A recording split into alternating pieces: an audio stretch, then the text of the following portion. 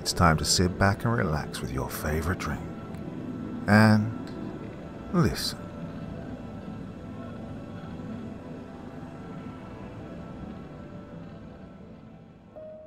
Pray, for devils have no reason.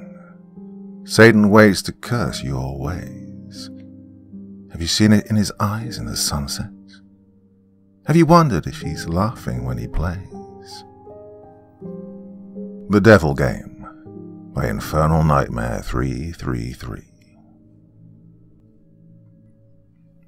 This is a set of instructions for how to speak with the devil, which, as those of you with any sort of brains at all might note, is a patently moronic proposition on the face of it, one likely to culminate in any number of thoroughly unpleasant fates. Honestly, it'd be smarter to publish your credit card number on Facebook or take up a career in crocodile wrestling. But then, that isn't going to stop you, is it? Not if you're sincerely interested, at least. Technically, if you do everything just right, there's a fair chance you'll walk away scot-free. And that seems to be reason enough for some people to decide that it's a good idea. Especially if you're the fate-tempting, thrill-seeking, scare junkie type. Or the desperate type. Which brings me to a point of clarification I ought to make. This is not a manual for making any kind of Faustian bargain. You know, the whole sell your soul type of deal. Although if you happen to bring it up in conversation, he certainly wouldn't be one to refuse. Following through with such a foolhardy bargain, however, would necessitate removing some of the protections which you will put in place for your conversation. I don't think I need to spell out for you why that would be a bad idea. If you're really mathematically impaired enough to want to trade something that will last an infinite number of years for something that might last about 90 tops, there are plenty of other rituals out there for you to follow. This one, if performed correctly, should only allow the two of you to talk. This perhaps begs the question of why exactly you would want to speak with the devil in the first place. Or maybe some of you just like the idea of making small talk with extremely dangerous occult entities. But for the sake of the human race, I hope most of you aren't quite that stupid. Well, the short answer is, he knows things. Things that some of you may have a deep, vested interest in finding out. I mean, he's not omniscient or anything, much as he might like to pretend otherwise. He's not God, but he's definitely got a supernatural advantage over the kind of knowledge any human would be able to obtain.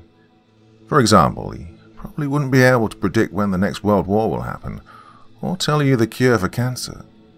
But he could very well be able to predict the winning numbers of tomorrow's $500 million Powerball drawing, or tell you what deadly undiagnosed condition might be afflicting one of your loved ones. Of course, the Prince of Darkness doesn't just go around giving out winning lottery numbers to anyone who asks, and trusting any sort of information obtained from a being commonly described as the father of all lies is liable to land you in a worse situation than you were in when you started. However, if you're really dead set on finding something out, and you've exhausted all other options, there is a way to try and get accurate information out of the guy. You see, like so many of the more urbane villains in popular culture, the devil has a bit of a penchant for games and gambling. Of course, the reason he likes him so much is that he almost always wins. Unless you happen to be a fiddler named Johnny, or are being represented by Daniel Webster, you're probably going to get your ass handed to you. But if you're determined enough to want to face the risks and the long odds, there's a certain game the two of you could play to try to win the information you need. Oh, first things first, though. We'll start off with a description of the summoning process, then get into the rules of the game, some tips for how to play, and finally, of course, the inevitable litany of arcane shit that might go horribly wrong. In order to contact your conversational partner, you'll need to go to a church at midnight. Doesn't matter what kind of church, large or small, old or new, liberal or conservative, just as long as you're sure it'll be empty. The last thing you want is for some preacher to walk in on you while you're in the middle of this, for the sake of the preacher's well-being as much as your own, this process, which will probably work best if you try it on a new moon, or a full moon, or Friday the 13th, or Halloween. Well, the actual day is less important than the psychological effect it has on you. As long as you don't try it on Christmas Eve or something stupid like that, you should be fine. Well, the time is important, though. You don't have to start or end your ritual at exactly 12 midnight, Greenwich Atomic Time or anything. But as a general rule of thumb, you ought to show up a bit before midnight and have everything set up by no later than 10 or 15 after. Oh, and show up a lot before midnight if you don't know how you're going to get in. Shockingly enough, most houses of God do tend to lock their doors at night, at least if no one's there to watch over them. And remember, we want empty, got it? There are, of course, certain things you need to bring, and certain things you can't bring. Now, for this ritual, you will need a full can of salt. You won't need to use all of it, but it's always better to have more than you need than to have less. 7 candles, red or white being preferable. Something to light the candles with. You'd be shocked how often people forget this. Occult ritual or not, they aren't going to magically light themselves. A length of red string, rope, yarn, or thread. A full-length floor or wall mirror. Ideally, you'll want to find one of these already present in the church. They're a bit unwieldy to be lugging around with you during a break-in. However, if there really aren't any there, you will have to bring your own. Oh, and you might also find it useful to bring some markers, pencils, paper, a flashlight, and any sort of tools that might be necessary to secure your entrance into the church. You will not be permitted to bring in any electronic or timekeeping devices, and this includes all cell phones, smartphones, tablets, e-readers, MP3 players, PDAs, calculators, wristwatches, pocket watches, kitchen timers, hourglasses, and so on. Seriously, it's worse than the SAT. Now, if you're one of those people that has your smartphone practically wired into your brain, don't worry. You can bring those things with you to the church as long as you leave them outside the room in which you'll be doing the ritual. If you brought a flashlight, helpful for finding your way around without attracting unwanted attention, leave that outside too. Also, don't bring in any sort of religious paraphernalia to protect you, especially if it pertains to the Abrahamic religions. And yes, if those gothy black cross earrings you're wearing are hanging right side up, they count. If you have any kind of holy symbols like that with you, the devil will simply refuse to show up. But don't worry, you're not going in totally unprotected. In fact, most of the supplies with you are not for any sort of devil summoning ritual, but for your own protection. Old superstitions and folk magic remedies to guard oneself from evil. Well, from what I know of it, the effect's mostly based on the power of belief, so there are probably numerous other objects, artifacts, and procedures that would work just as well. If you'd like to risk being left helpless at the mercy of the devil in order to test that theory, then feel free to experiment. However, for anyone without a psychotic death wish, I'd recommend sticking to the ritual as follows. And once you're sure you have all the right supplies with you, make your way into the church and find some place to set up. It can be anywhere from the main sanctuary, where services are held, to a Sunday school classroom, to a walk-in supply closet, as long as you have a sufficient amount of open floor space and are certain not to be disturbed. Set up your mirror first. This is where the devil will appear when you summon him. As such, you mustn't complete the summoning until you've laid down certain wards around it. First, surround the mirror with an unbroken circle of salt. If the mirror is hanging on a wall or door, lay down a semicircle around it instead, making sure that the salt touches the wall at both ends. Then, wrap your red string around the mirror several times. The color red, especially red string, is symbolic of protection in the folklore of many cultures and religions. This is also why red candles are a good idea. Oh, speaking of the candles, set them up around the outside of your circle, or semicircle, of salt, spaced at relatively even intervals. No, you don't have to get out measuring tapes and make it exactly perfect, but do at least try to make it look as though it was set up by someone old enough to be trusted with matches.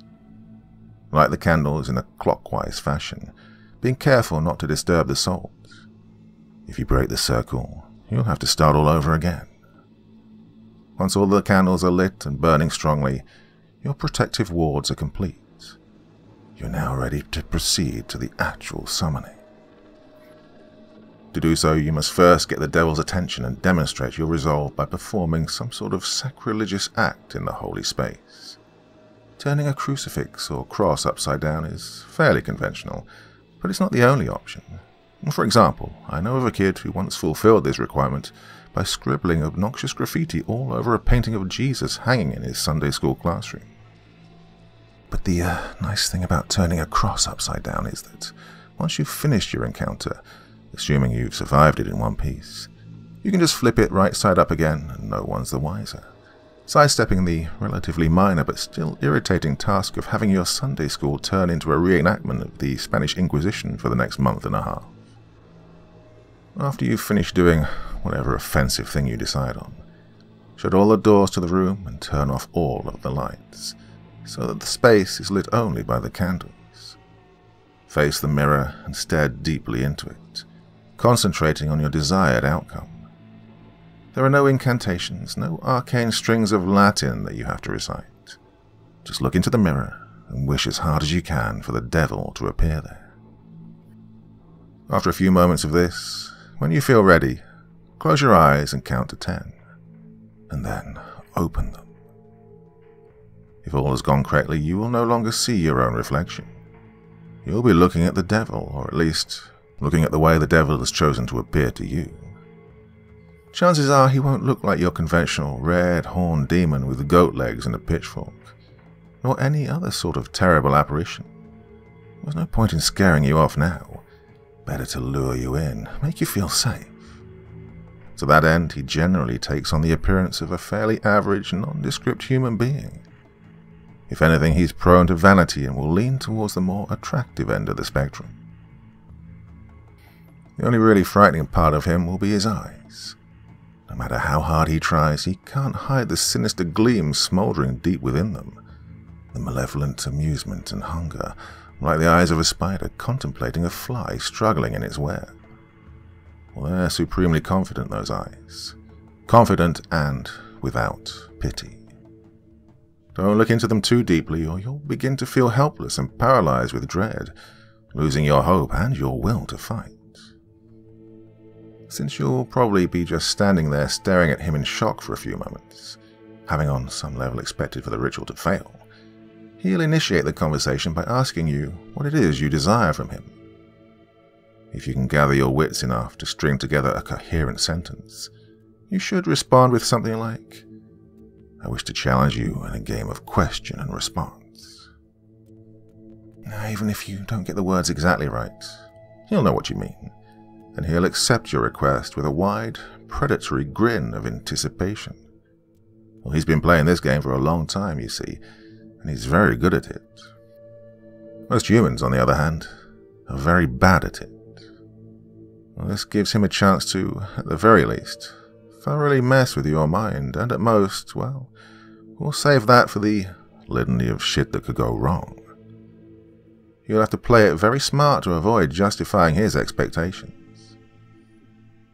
Well, the general rules to the game are very simple, with a few caveats that can make things more complicated. He'll begin by asking you a question. Now, he always initiates the game.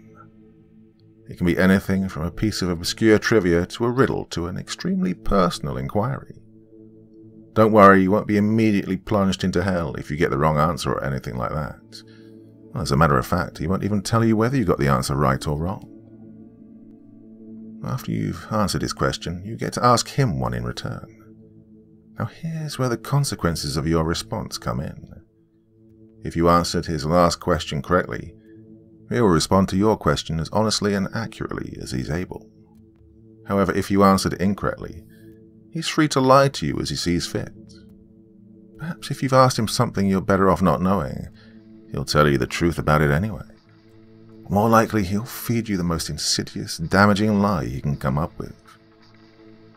Either way, after he's responded, he'll ask you another question, and the process will repeat over and over again until you decide to call it quits.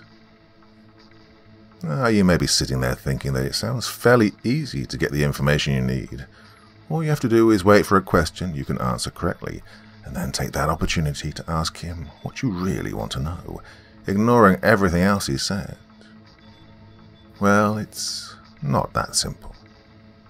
The devil will never give you an easy question, one that you can be completely sure of the answer to. He may instead give you questions that you have some vague knowledge of, that you think maybe you know the answer to, but aren't really confident, thus forcing you to endlessly second-guess yourself, obsessing over whether or not you can trust the information that he gave you next. Perhaps you'll think that what he said was a lie, wish it was a lie, but be eternally consumed by doubt, unable to fully convince yourself that you were wrong. Or perhaps you'll have to make a huge choice based on the information that he gave you, and be tormented by fear and indecisiveness as you realize that your fate, and perhaps that of others as well, rests entirely upon whether or not you were able to correctly recall some arcane piece of trivia that you don't even remember now. Oh, you'll never remember the exact questions the devil asked you, by the way. That'd make it too easy for you to go back and check on your responses. Or maybe, instead of testing your knowledge, he'll ask you something personal, something you even lied to yourself about. Or you'll answer back at him thinking you've gotten the question correct. No, I don't resent my sister. Yes, I would turn the money into the police. But he'll know better. He'll know better than you do that you're lying, and he'll lie to you in return, and you'll believe him. You'll believe him until you are no longer able to deceive yourself, and by then it might be too late. Or maybe, he won't even give you a chance to get an accurate response at all. Maybe he'll just ask you endless strings of completely impossible questions, making you more and more frustrated and disheartened as you realize you'll never be able to force him to tell you the truth. Questions like, what was the exact height of Mount Everest in centimeters in the year 1666? Or, what is the airspeed velocity of an unladen swallow? Although, knowing his sense of humor, if he ever asked the latter, he might consider African or European a correct response. Now, there are a couple of ways to short-circuit this particular strategy, however. Additional rules and courses of action that make the game more interesting and prevent you from being stonewalled completely. Although in all honesty, he probably wants for you to try one of those options anyway. The first option is to ask him a riddle instead of a question. If you somehow manage to stump him and he answers the riddle wrong or gives up, he'll be obligated to give you a truthful response to your next question. If he answers the riddle correctly, once again, don't worry, he won't pounce on you like a sphinx or drag you into hell. What will happen is that he will get a pass, allowing him to lie in response to one question he'd otherwise be obligated to answer truthfully. Honestly, if he gets a pass, you might as well just give up and quit the game right there. It's nearly impossible to determine when he's telling you the truth under the best of conditions, adding another layer of complexity by constantly trying to figure out when and if he's used his pass. It's just about enough to make any normal person's brain explode. There's no way. Just forget it. The second option is for you to take a dare from him. If you accept it and vow to follow through, then once again he'll have to answer your next question truthfully. If you choose instead to reject it, he'll get another pass. Now, before you freak out and reject that whole idea completely, you should know that he won't ask you to do anything overly dramatic or unspeakably evil, like blow up a hospital or murder someone. As a rule of thumb, most dares won't involve direct loss of life or any major felonies. However, they certainly won't be easy. Inflicting severe pain on yourself, doing something that terrifies the shit out of you, cutting off a treasured relationship, publicly humiliating yourself or someone you love, all of these things and more, things you might not even be able to imagine, are completely on the table. If you're willing to go that far to put yourself in that kind of position, you'll get your answer. However, if he manages to come up with the one thing you know you simply can't or won't do, well, once again, you might as well just quit. And one last thing. Don't think you can just tell him you're going to do something and then not do it. If you accept a dare and then don't follow through with it, well, let's just say there'll be consequences. Just suck it up and keep your promise, no matter what it was. Trust me, you're better off that way. Finally, when you've either gotten the information you wanted or given up on it completely, you may end the ritual by simply thanking the devil for accepting your request, bowing politely at the waist and bidding him farewell. The surface of the mirror will seem to swim and flicker for a moment, and then you'll be back looking at your own reflection again. Only when you're absolutely certain that you're looking into your own two eyes again, you turn away from the mirror, flicker the lights back on and begin dismantling your protections. Right, now, and this is very important, even if you haven't gotten the information that you wanted, you must end the ritual in this manner before 66 minutes have elapsed. Well, I suppose that technically you have 66 minutes and 6 seconds. Subtle, right?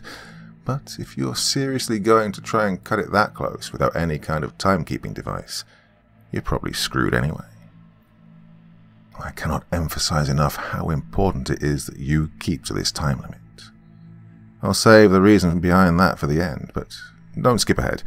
I've still got a few important tips on how to play. 1. Be very careful what sort of personal information you give out. Try not to talk about yourself, especially your emotions and problems, any more than absolutely necessary.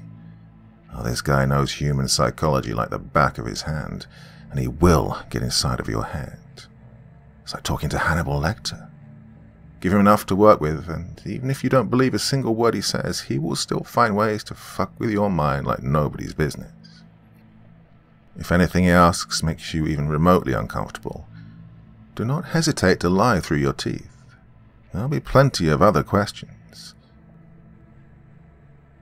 2. On a similar note, try to keep the game on track and moving briskly.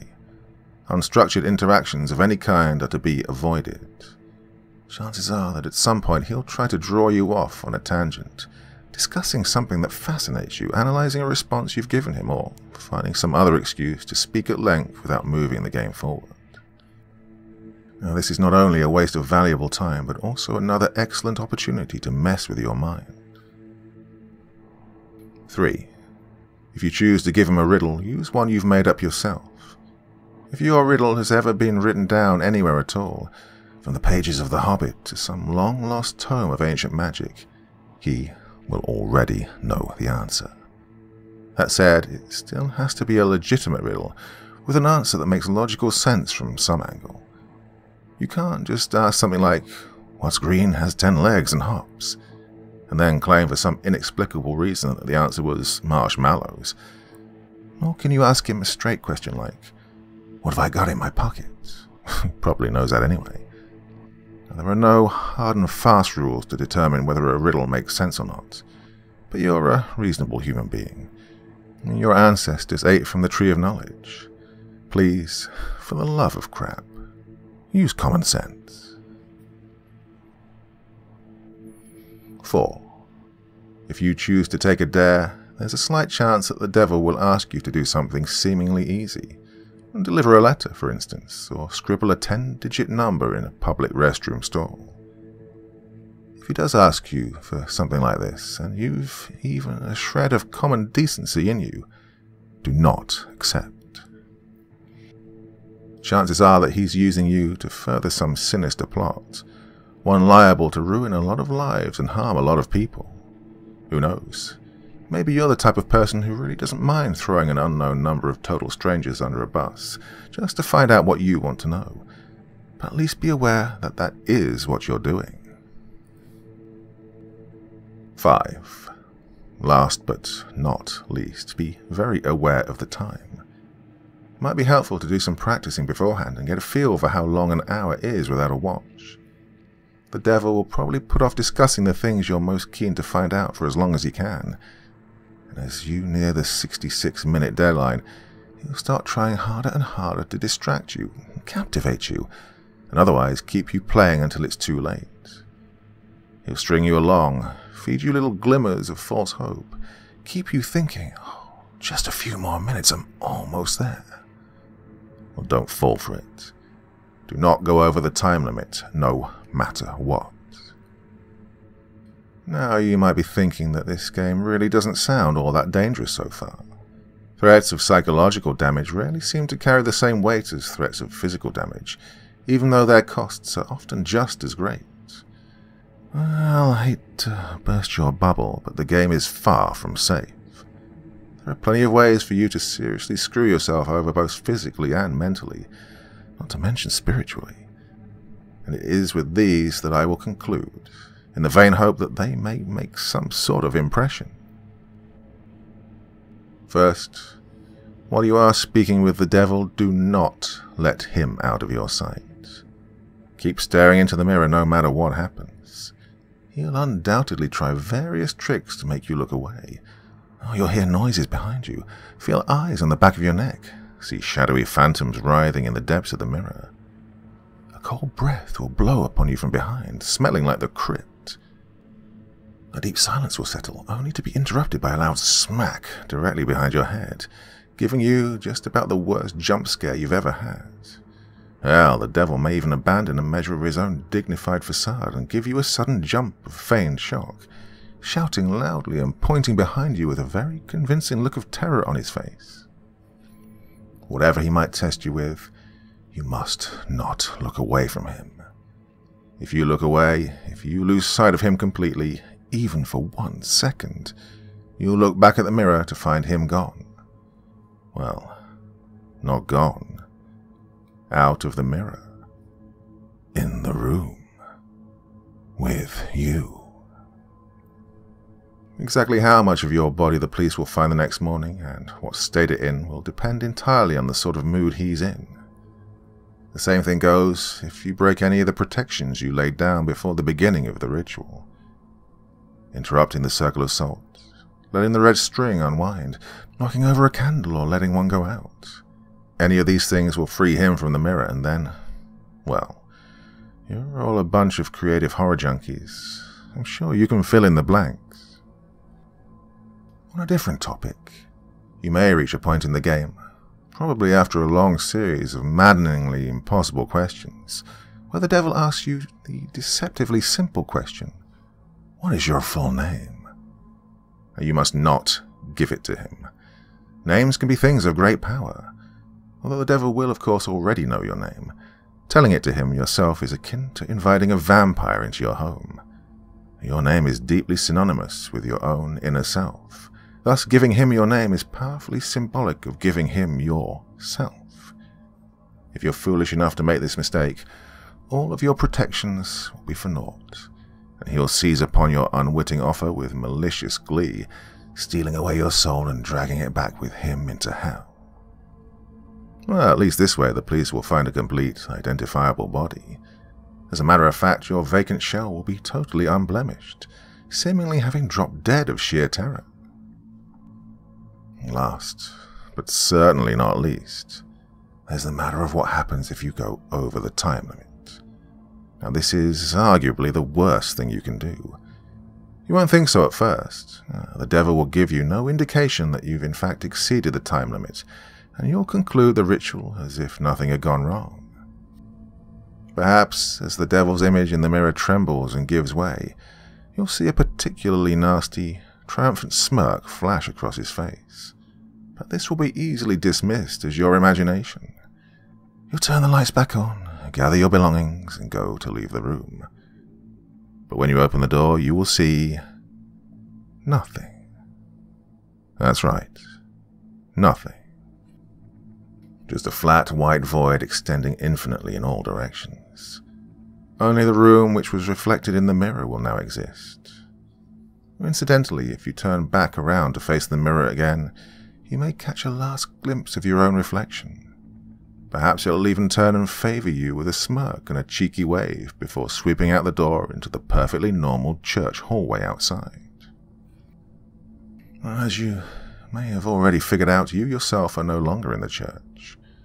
Your soul is now trapped in the mirror, and the devil has taken the liberty of possessing your body, now that you're no longer using it. Oh, pound on the glass and scream all you like. You'll never get out on your own, and no exorcist can help you. But don't worry, it's not like you're in hell, right? At least, not necessarily. What you have to understand, see, is that a human soul stripped bare of its flesh is a deeply volatile and vulnerable thing, especially when trapped in the land of the living. You're now an entity of purely mental properties, and as such, the barriers between what is real to you and what is imaginary have been completely dissolved. As you fill that reflected room with your anger, your sorrow, your fear at being trapped, these emotions will begin to coalesce and given form by your mind. If you're not particularly imaginative, these creatures may not be too terrible, may not be able to inflict too much horror and pain, and with time you may even be able to teach yourself to get rid of them. If, however, your mind is haunted by monsters, a mind that's vibrantly creative and imaginative and more than usually twisted, well, there's no telling what horrors might come clawing their way out of the maelstrom, tasting sweet release from the confines of your subconscious, hungering for your terror and suffering, and they'll refuse to be banished, dragging you kicking and screaming into an endless positive feedback loop of pain and fear. Well, needless to say, if you're a regular patron of websites like this one, you're probably pretty well fucked. There's only one way to find release from the mirror and the world that you've created therein. They say that if you call to the devil once more and ask him to free you from the mirror, he'll be willing to take you out, for the usual fee, of course. Who knows, maybe if your imagination is twisted and powerful enough to create a personal hell that leaves you begging for the real thing, those talents might be put to good use. There are over 7 billion people in the world, after all, and even the devil himself can't be messing with all of their minds at once. Talented help is always appreciated. Of course, the corollary to you being trapped inside the mirror is that the devil now gets to do whatever he wants in your body until sunrise. But around that time, your body will mercifully drop dead from the strain of the possession. Autopsy will probably identify the cause as some kind of coronary event. Don't get too relieved, though. He's perfectly capable of stirring up plenty of trouble in those few hours. For instance, he may decide to do something big and dramatic, like purchase a large meat cleaver and go on a murder spree, starting with the names in your address book and working his way out to complete strangers if he has time. Or perhaps he'll focus on only one person, someone who trusts you completely, using your persona to get him or her alone and vulnerable and, well, no need to describe it here. Once again, I'm sure you can imagine a few things. Well, starting to see why I called this the worst outcome yet? Of course, there's also a chance he won't lay a finger on any of your loved ones, instead deciding to do something a little more subtle, more insidious, like drop off a few nondescript, unmarked packages on certain doorsteps in the dangerous part of town, or locate a particular dusty, age-yellowed text in the storeroom of your local library and intentionally misfile it in the young adult literature section, or whisper 7 very choice words into the ear of the distracted-looking young redhead waiting for the 3 a.m. subway train. Or maybe he'll decide that, in this age of waning superstition, not enough people are getting interested in his games, and the knowledge of them is in danger of being lost. Maybe he'll decide he needs to get the word out a bit more, do a bit of networking, attract some new challengers. Maybe he'll take a quick peek at your browser history, see where the impressionable, curious minds are hanging out these days. Maybe he'll even write a quick tutorial, in modern parlance rather than some inscrutable, obsolete, demonological text. Maybe post it on the internet and see how many bites he gets.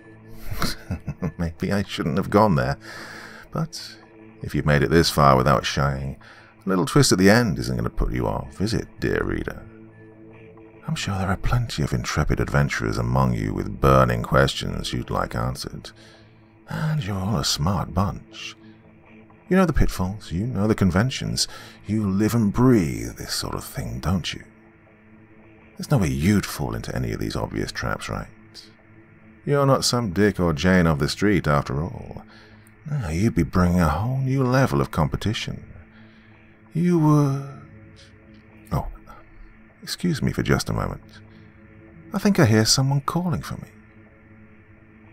What? You want out that badly already? Must be one hell of an imagination you've got on you. Perfect.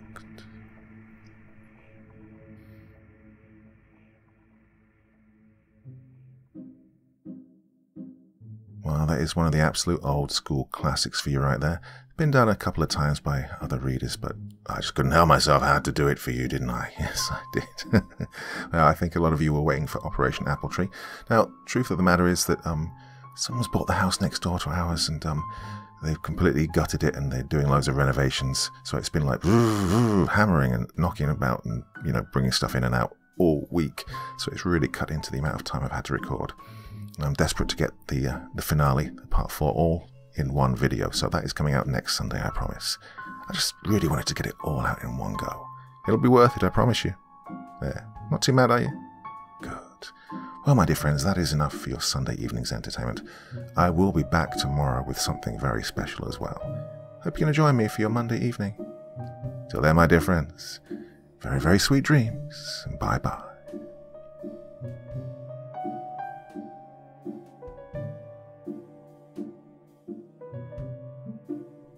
Thank you so much for taking the time to listen to this story today. Really means a lot to me and to the author of the story, of course. Well, if you want to know more about me, I'm pretty much everywhere on social media. You can find me on Facebook, Twitter, Instagram. You can download my music on SoundCloud. I've got a Patreon if you feel like. Throw me $1 or $2. Very much appreciated. And of course, on Reddit, I have a place where you can leave stories if you want me to read one that you've written. Well, hoping to see you all again very soon. Till then, sweet dreams. Bye-bye.